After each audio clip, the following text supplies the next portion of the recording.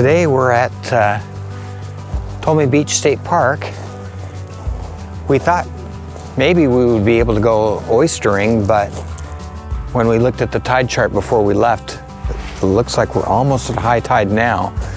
High tide will be at 11:54, it's 11:03, so maybe next time. But it's a beautiful little park, and it looks like this light fog is supposed to clear off in the next hour or so.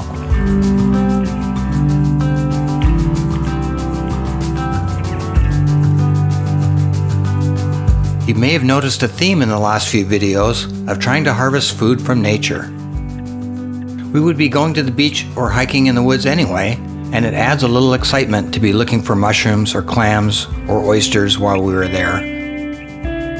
Bunny rabbits are always appearing in our front yard, but I think that may be where we draw the line.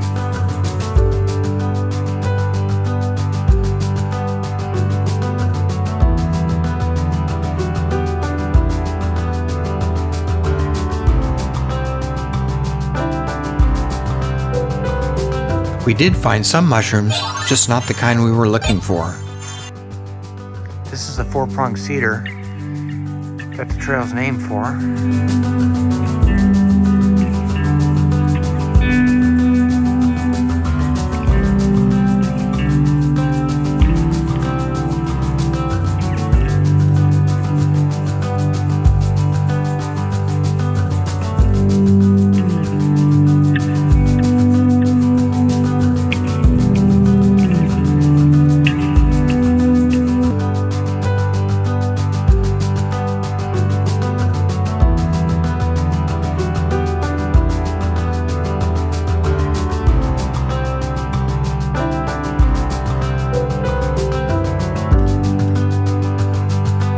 This is the end of the sandy beach trail at Tolmie State Park.